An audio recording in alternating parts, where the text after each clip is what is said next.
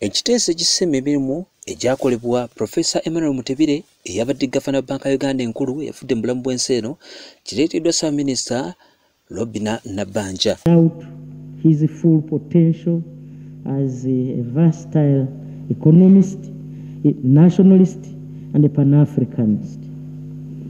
The monetary and physical reforms he championed restored Uganda's economic standing and international rating, hence attracting investment, creating jobs, improving household incomes in Uganda. Ekiteeso kino kiwagiddwa akulira obuludde olufuganya gavumenti mu Palamenti w'ekitiibwa Mathias Mpuuga Nsamba era ng'ono agamba okufa kwa Mutebire kwandizibudde gavumenti amaaso okwongera okutereeza ebyobulamu bya kuno abakungu baleme kujjanjabibwa bweru abakulu okukkirizibwa nga ne bawummula mu kiseera we kiba kituuse ko n'ensonga endala ezzeekuusa ku byenfuna. He leaves Uganda as the sixth worst performer in terms of revenue collection when measured by revenue as a percentage of GDP. This is well documented, right, Honourable Speaker. This grandson of Uganda, an authority in economic management, is leaving Uganda choking on the public debt, created risk of public lack of faith in our currency as a store of value. We now pay tribute to a man who stood his ground and served according to what he judged right, not what was being imposed on him. Unfortunately, right, Honourable Speaker and colleagues, he has left us when more than half of Ugandan households, about 57%, are still in a non-monetary economy. And I believe members will agree with me that we need to reconsider particular provisions that will plunge people that need to retire into continued stress. Probably the professor would have lived more days if he had been allowed to retire because he had played his part with honor.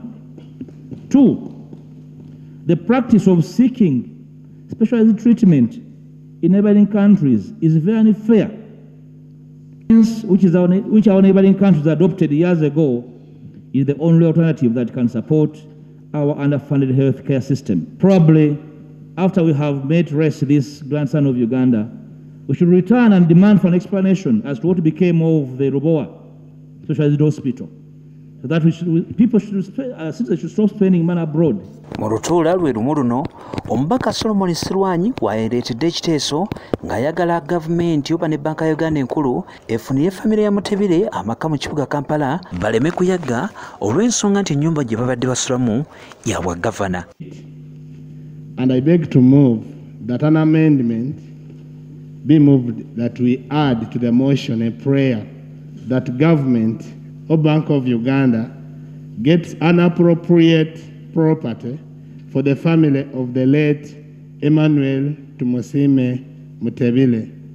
This property or home should be for the family led by the widow. Family may not have where to go. Obula ensonga eno ereesewo obutakkaanya mu babaka. I do not support the motion because I believe just the money that was used for his burial can be enough to build for him a house. Right, Honourable Speaker? Gye biggweredde, Ssaabaminisita ategeezezza nga bagenda okwogeramu n'olukiiko lw'abakulu mu gavumenti ng'ekinaavaayo kye bagenda okuleeta mu Palamenti ey'awamu. Is the reason I support the motion. Thank you, thank you. Can we hear from Leader of Government Business?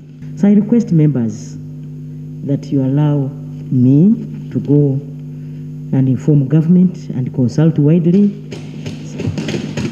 We shall come back and inform you the action that we shall have taken. Motion stands amended.